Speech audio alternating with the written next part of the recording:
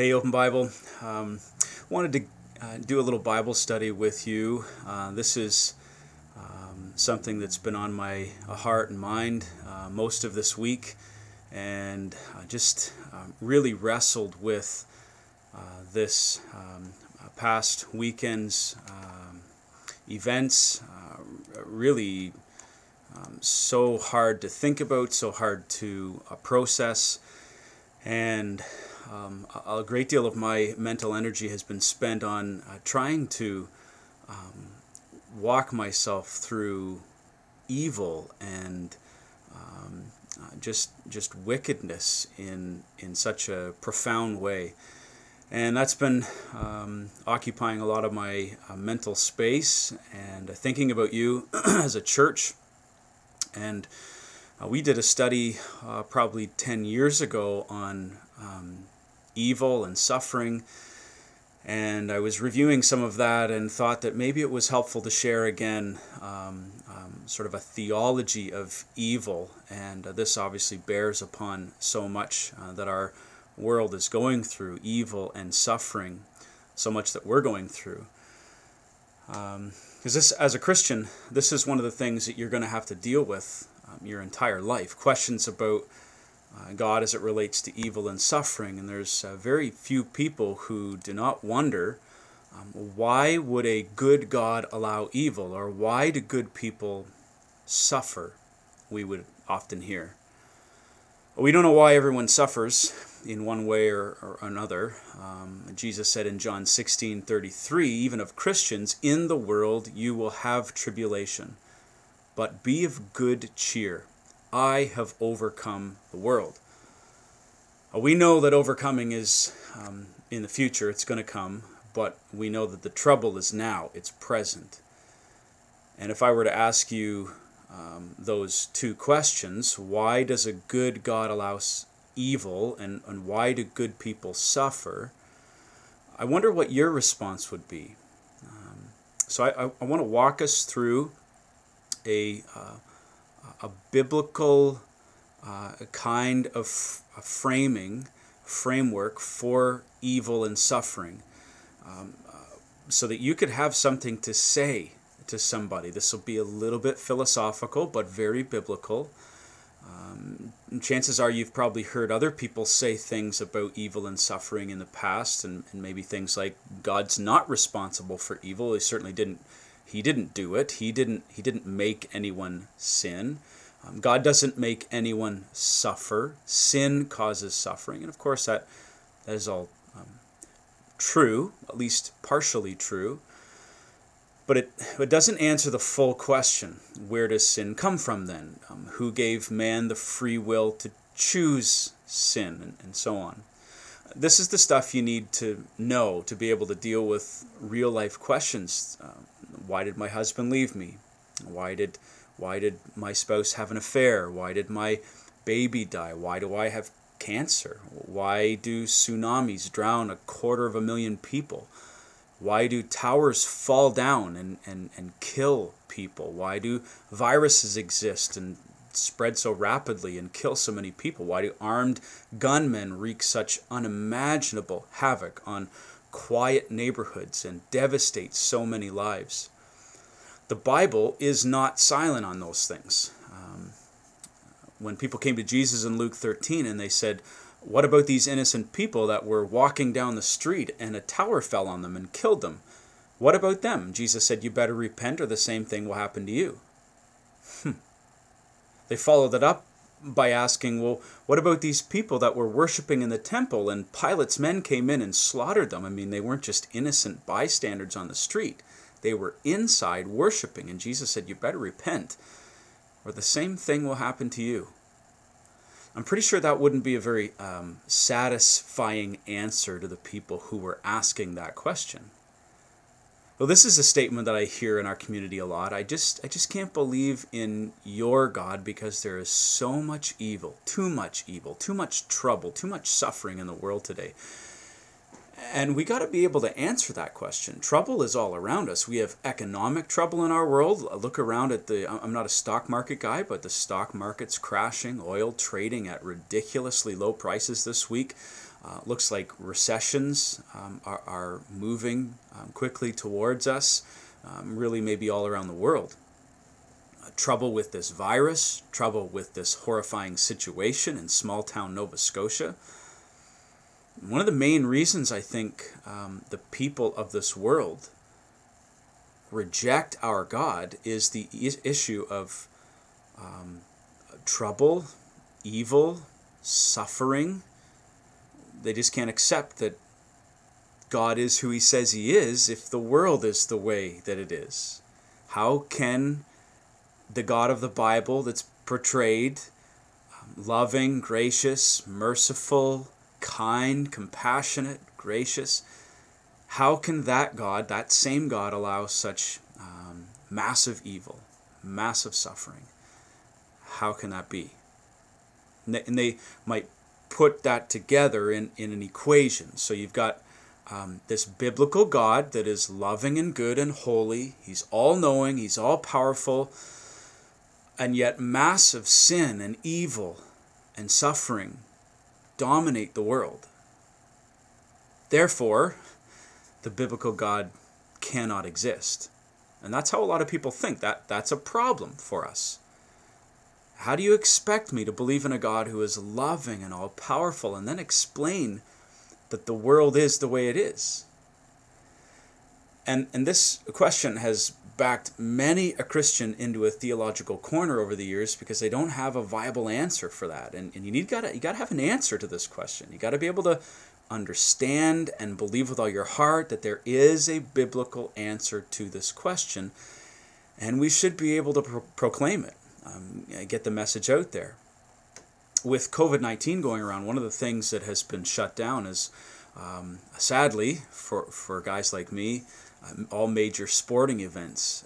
But there has been some interesting news in the football world this week. Not only is Tom Brady heading south, most decorated quarterback in NFL history, going to be playing for a new team this season, the Tampa Bay Buccaneers.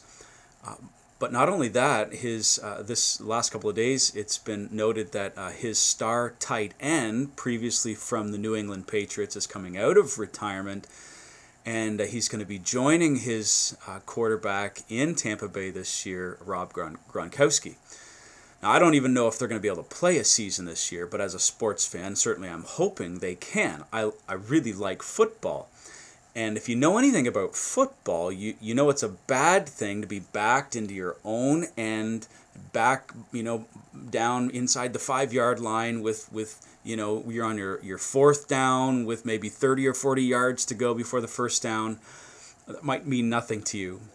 But your only option in that position is to punt the ball. Just kick it away. Let them have it. Just try and kick it over there.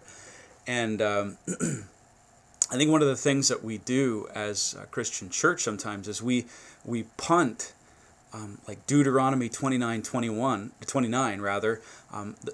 the secret things belong to the Lord. And we just sort of kick that as far away into opposition territory as we can. Is that really the best we can do? Is that all we have, just to sort of throw out Deuteronomy 29? We don't know. We don't understand. God's the only one who understands. And so we're kind of innocent to answer that. I don't think that's good enough. I think Scripture speaks to suffering and evil in such a way that we can believe things and we can understand things and we can live inside of that answer. Now, it's not a short answer. That's why this is not a short video. Take some time to think about this. That's why trite, cliche, rote answers, maybe like you and I heard when we were growing up, aren't good enough. They're not satisfying for us anymore. Why is there so much evil in the world? Why is there so much suffering in the world? Well, God's not responsible. Okay. Well, why doesn't God stop it then? Why doesn't he put a ceasefire to all the evil in the world? Well, he didn't start it. Adam and Eve started it. Well, then why did God allow Adam and Eve to be able to even make such decisions for themselves? Why did God even create them? Didn't he design them in a way that why didn't he design them in a way that they couldn't do those kinds of things, couldn't do sinful, rebellious, evil things? Why did he give them the possibility to sin? Why in the world would he put a sinful creature in the form of a talking snake into a perfect paradise? Well, God's not responsible. The devil is, someone might say. Well, why did God create angels then with the capacity to fall and one of them become the devil? You see, one of the things you got to realize is that sin started in heaven, in God's domain, where God was in control of all of that, made all of the creatures that were there, gave them all the capabilities that they had. So all of the short answers, they just don't get us anywhere. They lead you back to God. So you got to build your answer. I believe you have to build it on God. You can't just blame Adam and Eve. You can't just blame Satan. Your answer has to begin and end with God. So this is not a new topic for theologians. They've been wrestling with it, and I'm not a theologian. I borrow a lot of this from some theologians, some other pastors. John MacArthur, I heard John MacArthur speak on this many, maybe more than a decade ago, that really influenced my thinking on this. But theologians have been wrestling with this subject for years now, decades now, the issue of theodicy. Theos means God, dike means justice or righteousness. So the question is the justice or the righteousness of God in allowing evil. So I'm going to try and put an answer together, thinking through the scripture. And I'd like you to think through this with me as a church. So let's state some things that we know. First thing that we know is that evil exists. True or false? It's pretty self-evident in days like this. And everyone's going to agree with this. Nobody in their right mind is going to try and argue that evil exists. Of course it does. It's dominating our world, our society, our province. But there are several categories of evil. So let's break them down. First is what I would call natural evil.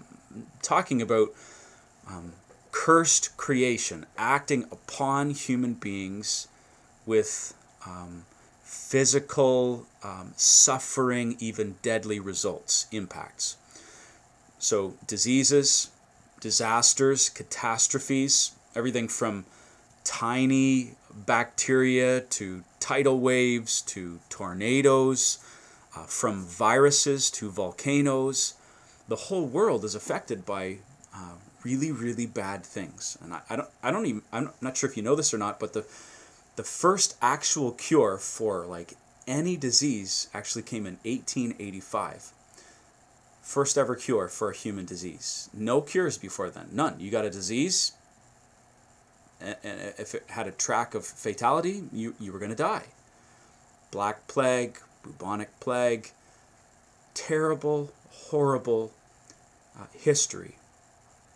What do you know about the what is known as the Great Influenza or the Spanish flu in 1918? From what I've read, a few guys were enlisted to go into the army, fight in the First World War. They go to Kansas, seems to be that first epicenter, the first place. They get the flu caused by some tiny little virus. And before the Spanish flu, the Great Influenza ended, started in Kansas with just a few guys. Upwards of 100 million people around the world were dead. 100 million people. It just could not be stopped. Every scientific approach was tried. Every medical system that we have in North America today is actually a result of the Great Influenza. All of the great medical centers came into existence trying to stop that particular virus. And they still don't have a cure, from what I understand, for that particular strain. If it comes back, it will do the same thing all over again. They now know that the only way to stop that kind of a virus is to keep people who have it away from people that don't have it. That's why we have right now going on social or physical distancing. That's where it became a thing in the first place. By the way, just on a side note, you ever wonder why our church or a lot of churches use little tiny wafers or little tiny cut up pieces of bread and not the whole loaf grabbing from, or individual little mini cups of juice that we use for the Lord's Supper? That's a result of 1918 and the pandemic, the Spanish flu. so that Christians weren't touching the same loaf of bread, weren't drinking from the same cup. That's the kind of world that we're living in again today in 2020. And you think you can protect yourself from a microscopic virus that you can't even see. This whole world is just full of really, really bad things. Humans live at the mercy of a corrupted culture and a cursed earth. Romans 8 says that the whole of creation is it's groaning. But not only is there natural evil, there's also moral evil. It's the kind of evil that people do to each other. People acting in an evil way towards one another. That's exactly what this past weekend was. It was evil personified. Evil inside of a person. There's no other way to describe it. To even think of those kinds of atrocities, let alone act them out over a 12, 13-hour period, can only be considered one thing: great wickedness, pure evil. Just as our world, this planet, is cursed, so the human race that inhabits it is cursed. Romans 3 says that there is none good, no, not one. There is none who seeks after God. All of the thoughts and intents of the heart are only evil continually. Jeremiah says the heart is deceitful, desperately wicked above all things. Man's heart is full of passions and desires that conceive and bring forth death, James 1 says. I don't think there's anyone in Nova Scotia, I don't think there's anyone in Canada for that matter, disputing the fact that we live in a world full of moral evil. It's devastated individuals, devastated families, devastated neighborhoods, devastated small towns. Moral evil is everywhere. It's not just here and there, it's pervasive. It's everywhere. And then there's something classified as, thirdly, supernatural evil. So you add into this the mix of the host of demons, obviously Satan, the father of lies, murderer from the beginning, he's called, and all of his host of minions that make up at least, we would say, a third of the angels. Masses of angels that fell, were thrown out of heaven, vile beings that have had thousands of years to perfect their evil craft and express it upon this corrupt planet. And by the way, that's why I'm so thankful for our human government that's designed by God to reward those who do good and punish those who do evil. Human government acts as a restraint for evil. Police, courts, judges, law, prison. And the family also acts as a restraint against evil. When you've got parents teaching and training their kids, giving them discipline and self-control so that they can manage their lives, you don't have that in the demonic realm. There's nothing in the system that's going to restrain evil. The system is evil. The system promotes evil at every level. It's been going on for thousands of years. It's very old evil. Talk about it's old money. It's been around for a long time in the family. This is historically evil. It's old wickedness, wily, crafty, scheming wickedness. And it has massive influence over the people of this world who are the children of Satan. So you have corrupt people infused by a supernatural evil that's not going to go anywhere good. And at the same time, you have this cursed earth, viruses, plagues, all kinds of natural disasters, and it begins to feel like it's coming at you from every angle, doesn't it? Add to that sort of this final evil or eternal evil, hell, which is nothing but evil. Evil is the only thing that exists there. There will be an absence of everything good and sweet and right. Eternity without God, without Christ. So evil exists. Well, that's point number one. Point number two is that, well, God exists. We're not arguing that. The God of the Bible is the only true and living God. He is, as the Bible describes him, all-knowing, all-powerful, all-wise, merciful, gracious. He is compassionate. He's kind. He's tender-hearted. He's good. He's holy. He's righteous. He's just. He is love. He is wisdom. He's all of those things that the Bible says he is, but maybe most important to our discussion, the Bible says that he is sovereign. That's what it means to be God. He's in control. He's in charge. There is nothing that exists. There is nothing that occurs. There is nothing, therefore, that ever will exist or ever will occur that is not designed within the purposes of God.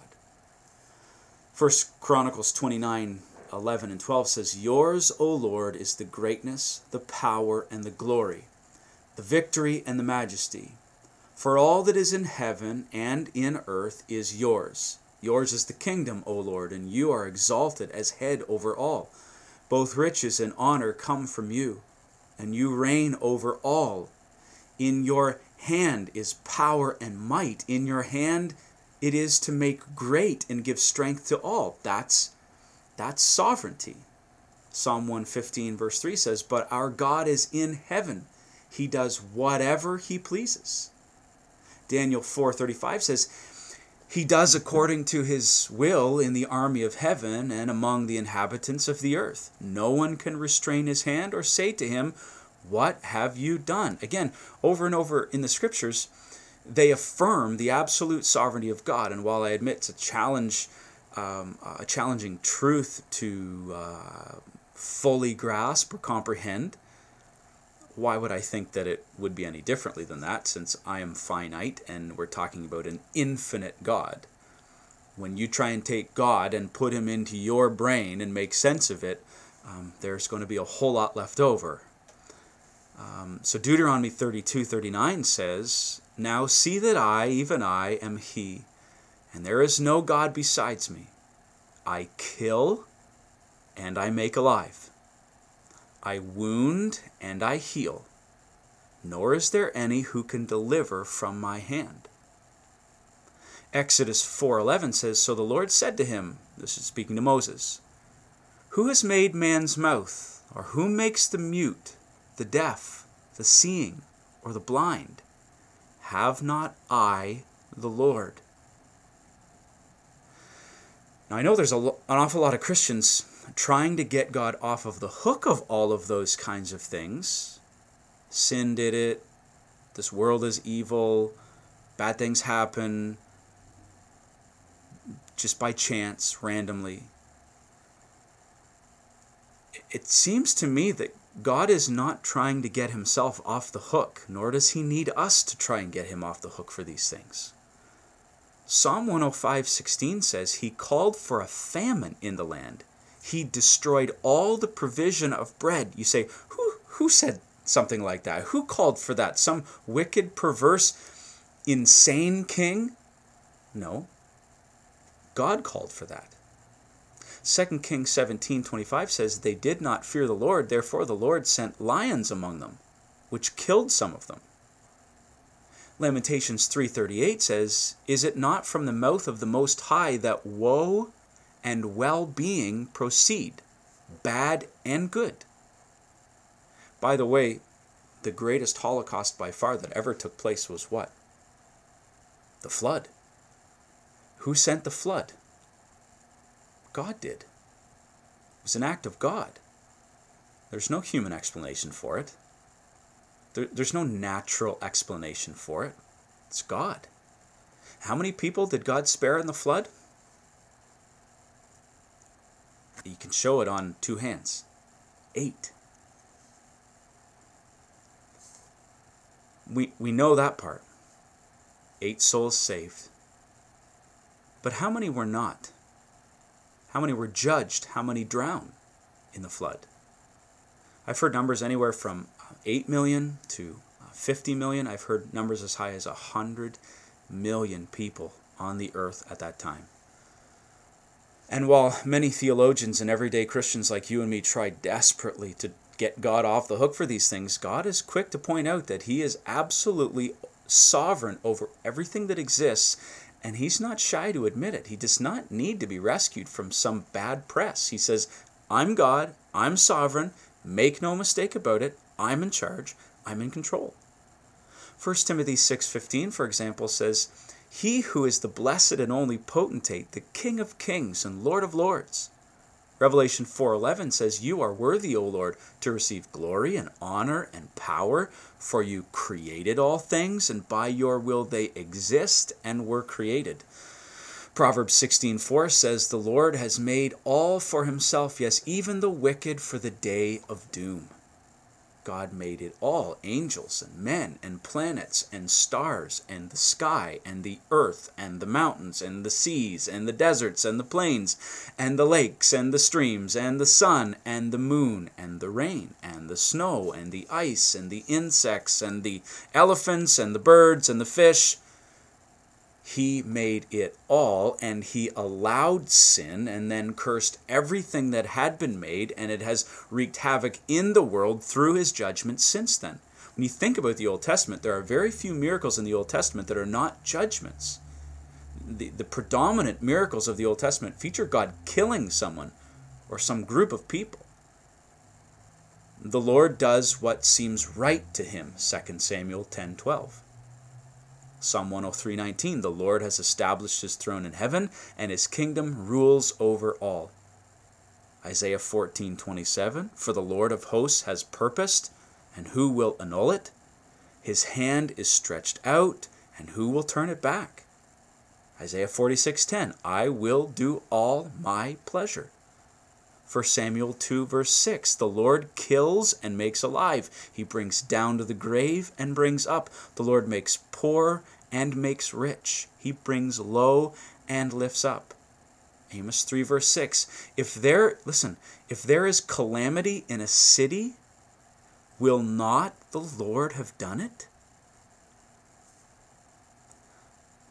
Seems to me that God controls absolutely everything. Nothing is outside of his purpose. Nothing is outside of his plan. Nothing is outside of his control.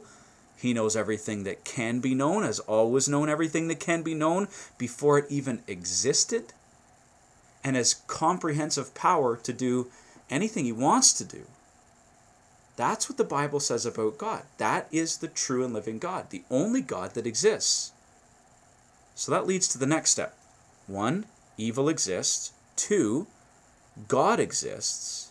God is sovereign. Nothing happens outside of his control. Therefore, number 3, God, some would say allows, others would say wills evil to exist. Or else that it wouldn't exist because he's absolutely sovereign. It couldn't exist if he didn't will it to exist or allow it to exist. Isaiah 45, verse 5 says, I am the Lord, and there is no other. There is no God besides me. I will gird you, though you have not known me, that they may know from the rising of the sun to its setting that there is none besides me. I am the Lord, and there is no other. I form light and create darkness. I make peace and create calamity. I, the Lord, do all these things. And yet he is absolutely holy, as Habakkuk says. He does not even look upon evil. He's not responsible for evil. He does not tempt anyone, but God wills or allows evil to exist, or it wouldn't exist. But in order to, again, keep God off the hook for the evil that is expressed in this world, many Christians and theologians have strayed from the Bible, I believe, and created their own versions of God. They'll say things like, for example, God's not all-powerful. He can't be. He knew about evil and what it would do because he's omniscient, he's all-knowing, but he's not all-powerful to stop it. Or else he would have. Or some might say God is all-powerful. He could have stopped it, but he's not all-knowing. He has sort of limited knowledge. In technical terms, theologians use the term process theology here. And for them, God is a whole lot better now than he used to be. Like thousands of years ago, he's coming along. He's getting better as he goes. Why? Because he's figuring things out as he goes along, as they happen. And then there's something called open theology or open theism.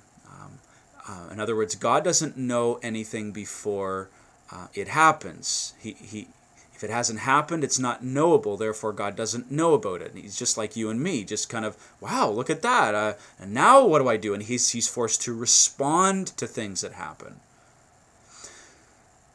No matter what you come up with, that God doesn't have the power to do anything, or he wills not to do anything, or he really doesn't know what's going on. So he's just kind of like the rest of us, just reacting to everything as he goes along. But he's getting better. He's getting better at it because he's facing the same things over and over and over again in different places, and he's figuring it out. He's getting there. Just be patient with him. Really? I mean, does that mean that the cross was some sort of an afterthought? It was like a plan B. Whoops, what do I do now? Now that we have sin. Okay, well, I have an idea. Let's try sacrifices for a couple thousand years. Oh, man, that's not working. Let's try a cross. Maybe that will work. You kind of get the picture. It's a man-centered theology a process, not a God-centered process. Trying to get God off the hook for evil because it's a God, quite honestly, that offends them. That's the bottom line. They won't accept a God for who he is because they don't like that version of God. So they got to create a new one, more suited to their liking, one that's made more into their own image. What that is really saying is that we somehow have some higher moral standard than God, and that is a very dangerous place to put yourself elevated above God. So how do you answer the question then? If God allowed evil to exist, and clearly he did, why? That's a fair question.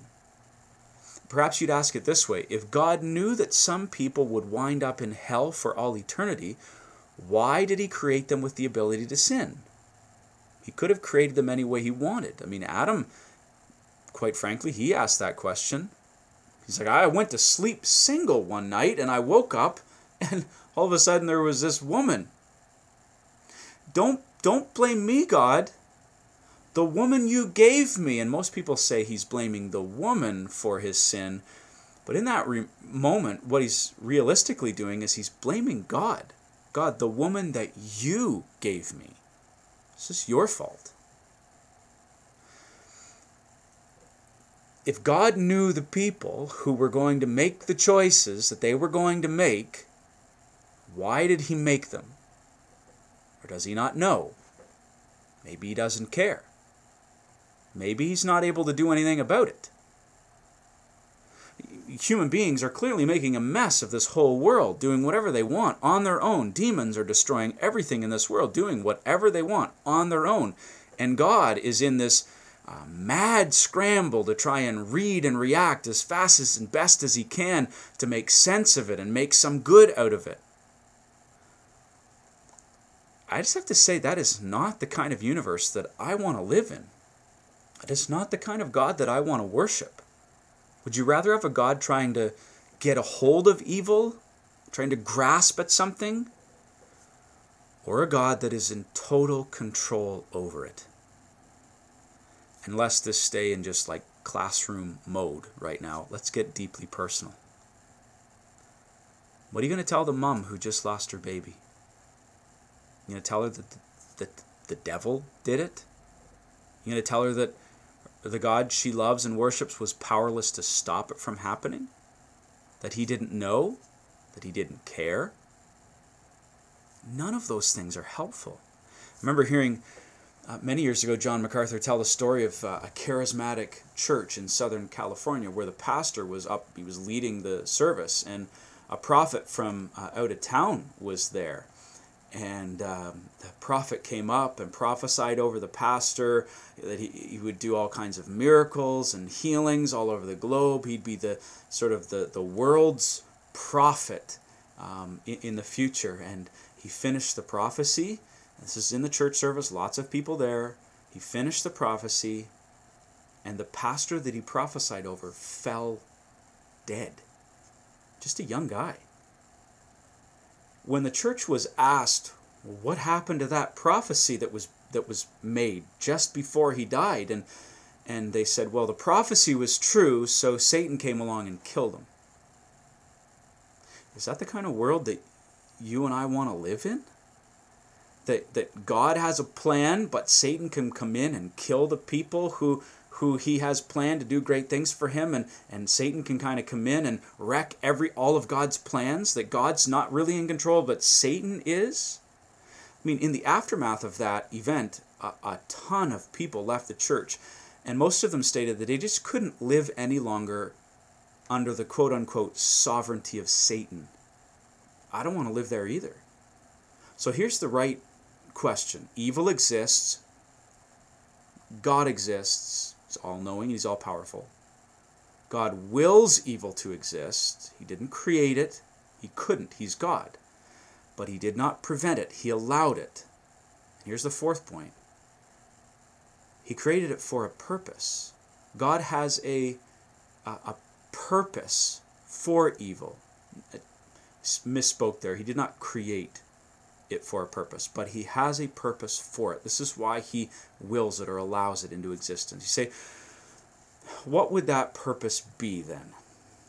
Well, listen to the Westminster Confession from the 1700s. These guys got together.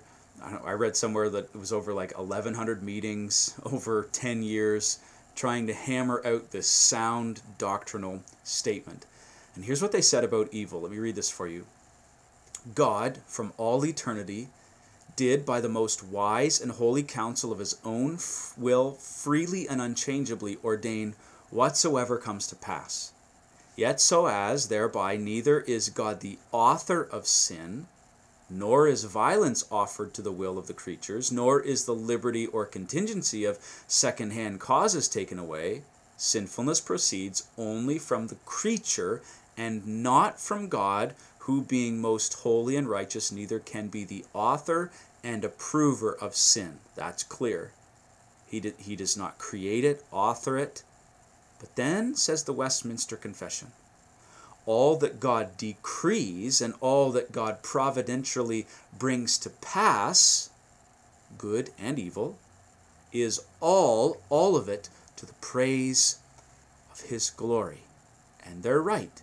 Evil exists. God exists. God wills evil to exist, allows evil to exist, but it's for a purpose. What's the purpose? For his glory. That's what the Bible says. Now, take your Bibles for just a second, if you have one, and turn to Romans chapter 3 and verse 5. And just look through a couple of verses in Romans for a minute. Romans 3 verse 5 says, but if our unrighteousness demonstrates the righteousness of God, what shall we say? Is God unjust who inflicts wrath? What did that say? But if our unrighteousness demonstrates, proves, shows, displays the righteousness of God. Now that's this is the philosophical argument that Paul is making, and this is the biblical argument that we ought to be making. Our unrighteousness demonstrates the righteousness of God. Another way to say that would be, would you properly understand the righteousness of God, the awesome righteousness of God, if you didn't understand unrighteousness, if you had no concept of unrighteousness, if it was just only righteousness around us at all time? So our unrighteousness, our sin, makes it possible then for God's righteousness to be on full display. It's the power of the contrast. God's beautiful righteousness against the backdrop of our ugly sin. So if I brought a candle into this room and set it before you and lit it right now, how much difference would it make in a room that's well lit? Wouldn't make any. But if you shut the lights off at midnight and you walk into a pitch black room and you light a candle, how much difference does it make there against the backdrop of darkness? Light is so beautiful and so clearly seen.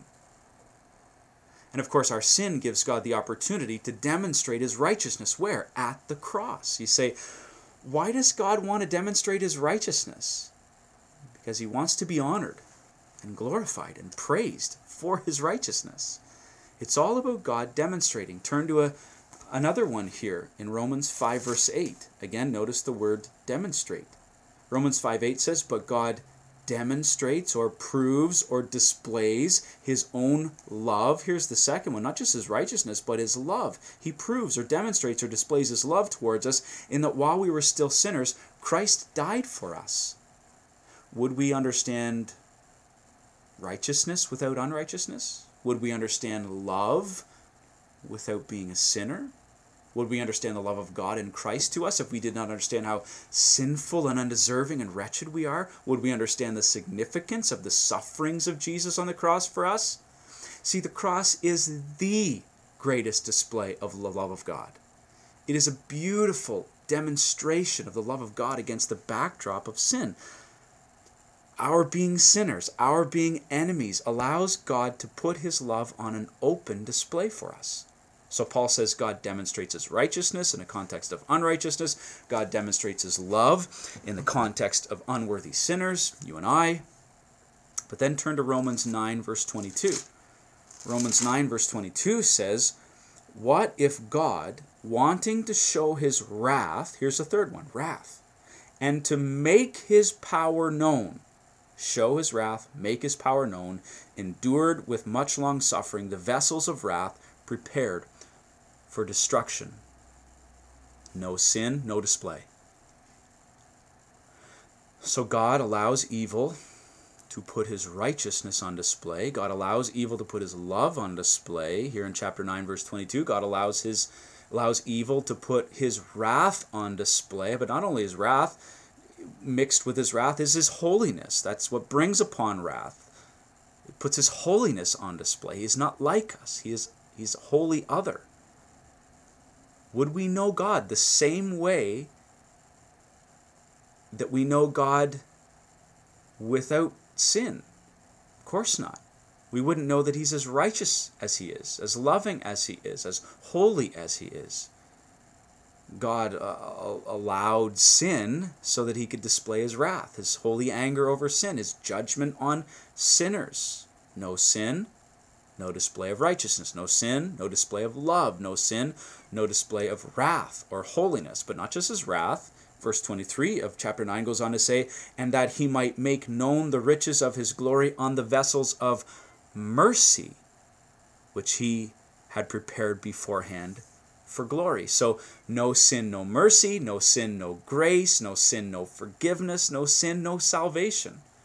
So the whole reason God ordains evil to exist is for his own glory, so that forever and ever holy angels and all of us as redeemed saints will give him glory for his attributes, for who he is.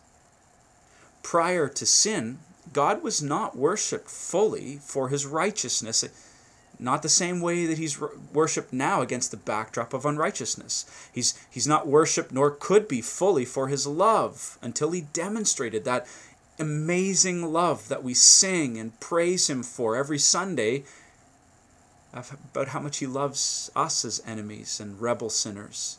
He's not worshipped fully for his holiness until his wrath is displayed on how he hates sin and how holy he is. And he was not worshipped for his grace until he displayed forgiveness and mercy on the recipients of salvation. In every case, there's this great revelation of the nature of God. Why? To display his glory. And God's glory would not be on full display were it not for sin and evil. Paul gives a demonstration of this if in Romans 9, just go back to verse 17. For the scripture says to the Pharaoh, for this very purpose I have raised you up, that I may show my power in you, and that my name may be declared in all the earth. Wait, hold on a second. Who raised up Pharaoh? Paul, you're saying that God raised up Pharaoh? God was in charge of Pharaoh being born, growing up in a royal family, ascending to the throne in Egypt, and then being the ruler over the exiled children of Israel, and then making life unbearable for them, and then all the plagues and all the rest that followed, the Exodus, the drowning of Pharaoh, his entire army. You mean God raised him up? Yeah, for this purpose I raised you up, Pharaoh. And here comes the word again, to do what? For this purpose I have raised you up, that I may show or demonstrate or display my power in you, my attributes, my glory. See, this is always about God. Why God? End of verse 17. That my name may be declared in all the earth. See, in the end, God does everything for his own glory. The greatest good is God's glory. And if you don't understand that, then you don't have a God-centered worldview. You've got a man-centered worldview. So how do you respond to something like this? We'll go back to verse 14. Maybe you're struggling with this, like I have in the past. Maybe you're saying all the stuff that's happening doesn't seem fair, doesn't seem right. Verse 14 says, what shall we say then? Is there unrighteousness with God? Is that what you think? Certainly not. For he says to Moses, I will have mercy on whomever I will have mercy, and I will have compassion on whomever I will have compassion. So then it is not of him who wills, nor of him who runs, but of God who shows mercy. In other words, I'm God and you're not, and who are you to argue with me? Are you in any position to argue with God? Verse 18 continues, therefore he has mercy on whom he wills, and whom he wills he hardens. You will say to me then, why does he still find fault? For who has resisted his will? But indeed, O man, who are you to reply against God? You're going to end up being very silent in his presence with nothing to say, because you couldn't understand or comprehend the answer anyway. And then verse 20, second half, will the thing formed say to him who formed it? Will I say to God, why have you made me like this? Does not the potter have power over the clay, from the same lump to make one vessel for honor and another for dishonor? What if God, wanting to, listen, show his wrath, and to make his power known, endured with much long suffering the vessels of wrath prepared for destruction? Are you forgetting who's in charge? What should my response be to all of this? It should be, God, I have no right to question you. You are God. You have every right to put your glory on full display by whatever means you desire.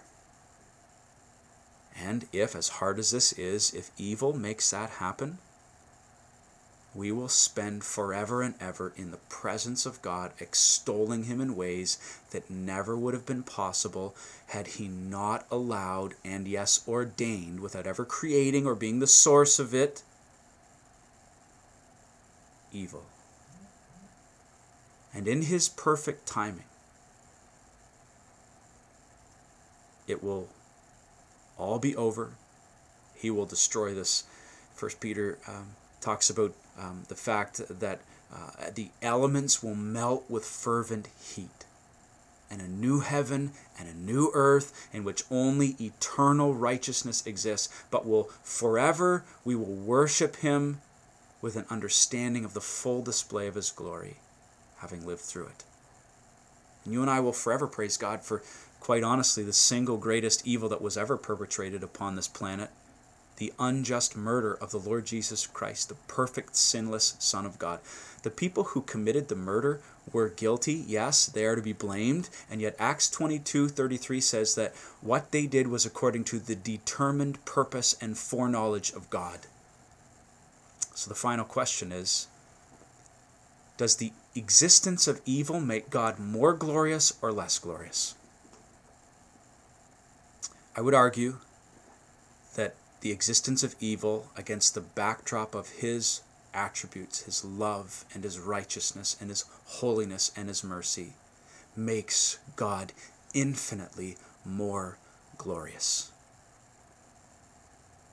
And the good news that you can share with people is simply this: God is sovereign, he's in control, and everything that happens, yes, is within his purpose and his plan for their ultimate good for his ultimate glory. Like Joseph, sold into slavery in Egypt by his own flesh and blood, his brothers endured so much evil, and yet there was a day when he could finally say, "You meant it for evil, fellas, but God meant it for good."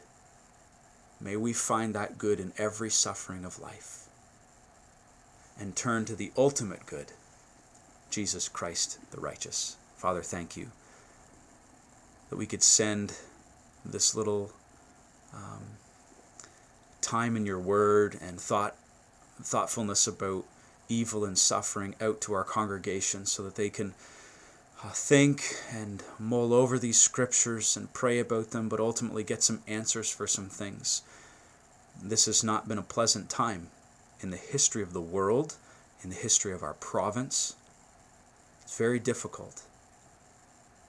The disease, the death, the destruction to families. Lord, we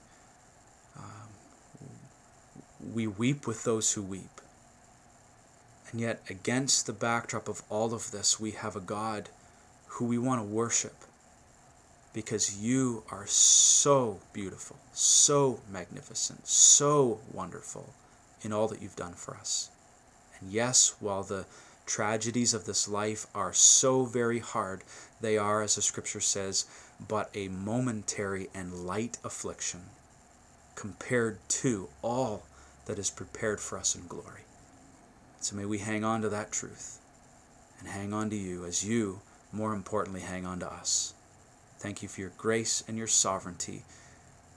We live for you and we order our lives under you. May you be praised and glorified. In Jesus' name, amen.